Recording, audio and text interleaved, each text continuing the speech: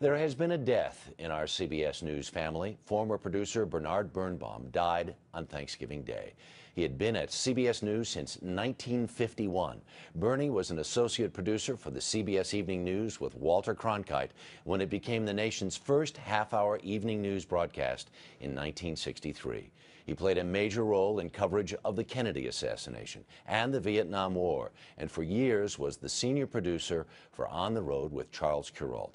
In 1964, he and Kuralt produced Christmas in Appalachia, a documentary about unemployed coal miners that became part of the impetus for President Johnson's war on poverty.